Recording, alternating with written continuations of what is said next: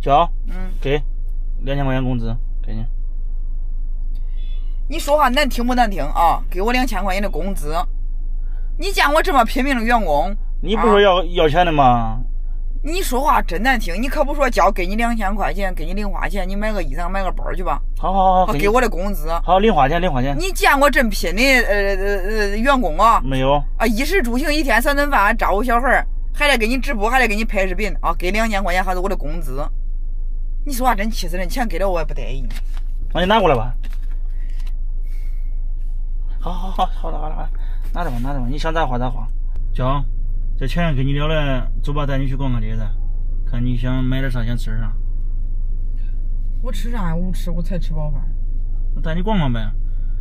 我不逛，我没啥想买的。你不是想吃榴莲吗？我去给你买个榴莲。我不去，老贵。大老远出来了，你跟我下去呗。我不去啊！你要买个榴莲，这2000块钱还买不起个榴莲呢。我这钱我回来给小孩不一定买点啥的，我用上了。那你坐这先等着我吧。你等你干啥了？我买东西去了。你买你花你钱，我不管。真服了这女人啊！不给她钱说不给钱了，这给了钱她又不舍得花，买个榴莲都不愿意买，还是我去给她买吧。其实娇娇是非常喜欢吃榴莲的啊。今天来到了县城啊，也就是娇娇我们俩当时上学的地方。这边有个水果店啊，这边榴莲不知道多少钱一斤啊。总之在我印象当中，榴莲都是很贵的，20-30一斤，30-40一斤啊。这榴莲咋卖了？23块8。给我拿个大一点的吧，熟一点的啊。这是属于啥榴莲？这个是青泥，还有金针一样的。挪好点。金针。这是金针是哪儿的？泰国金针。这是泰国的。这多少斤啊？这个。青芽这金针多少钱？29块8。29块8。弄的啥？青泥。它俩都是泰国的。哦。这个四方。这个金针真好看啊。大方。拿个中不溜的吧。你看。 29块8。这有几斤呢？这个。这个吧。好。好，走，拿个熟一点的啊。148。好。直接拨是吧？拨一样，对。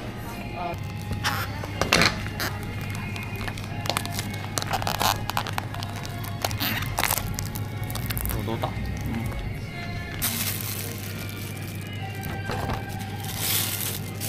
肉很多啊。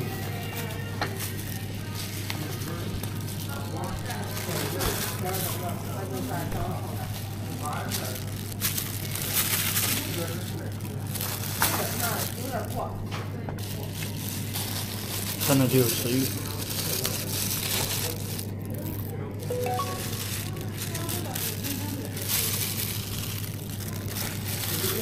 刚才他说那个青泥榴莲23块8一斤啊，这个金针榴莲要比那个贵6块钱一斤啊，就一个榴莲啊148啊，大概5斤左右啊。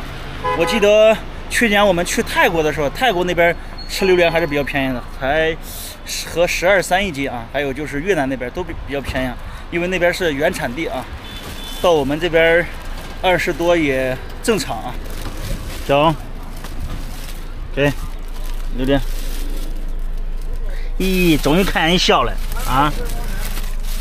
因为这小料直接剥好了，看这肉还挺多的，看见了。4方肉，你中奖了！中奖了，运气好是吧？5方。5方，哎，懂这啊？那你喜欢吃他不懂。就是有点，算了，不说了，有点小贵。29块8啊，吃吧，没事。俺给泰国、给越南都是10来块钱斤，几块钱斤。能给越南，能给泰国，我也没吃着你呢，你也没给我寄回来一个。呀，5方肉这么大。拿大的吃呗。给小孩吃。咦，吃吧，别客气了。真好吃。到时候孩儿了再给他买。啊。我吃个小的，这个大的刚好他们吃。超级好吃啊！这糊上是最香的，给。这糊管重不管啊？管重了给咱家种到园溜。这说上没用了，给这是最好吃的，给你了，给。真香。对吧？我跟你说，糊上的好吃。这糊管粗管？管吃吧，这有助消化。这年家里别红了，就红小孩。以后我都吃这肉，要不好吃的我吃了。榴莲确实好吃啊，它贵有贵的道理啊。我说以后啊，我觉得不好吃的，这点肉吃了，你这点红那吃了它。装好留给你。男人就要对老婆好一点，知道为啥不知道？为啥？父母把他养这么大啊，说跟着咱走就跟着咱走了，还为咱生儿育女啊，所以女人要对他好点。我意识到了啊。你是给到人喝点鸡汤裤来了？啊，我已经吃了一个了，这个这么大，这个给咱爷吃，然后这个给菲菲吃，这给好吃，给那个给涵吃。你不说叫我吃个，光让我吃糊。光这4糊你都吃不完。好，你说了算。吃吧。飞泰国你得有护照，你们护照咋飞啊？上次领着你办护照的吧，你弄个黄头发，黄头发不让办护照，必须得是黑的啊。你啥时候染成黑了，我带你去办个护照，办个刚刚通呢。咱说去都去，现在也免签，不要签证，从郑州直接飞到曼谷。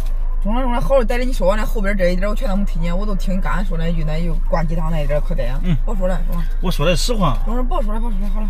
其实泰国、越南啊，都离我们不远的啊，就可能2000来公里啊。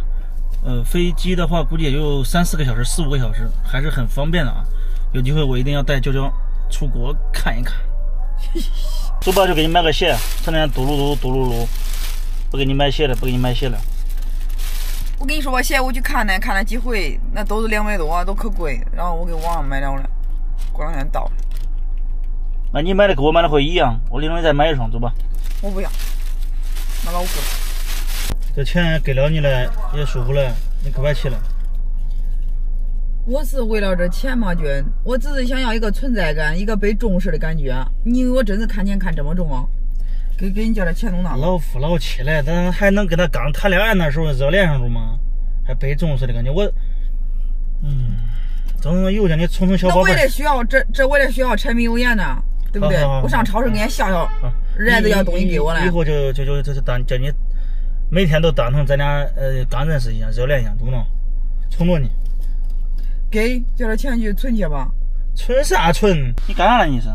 你存了你转给我，这花了不方便。耶，心凉半截，我还以为你不要来了。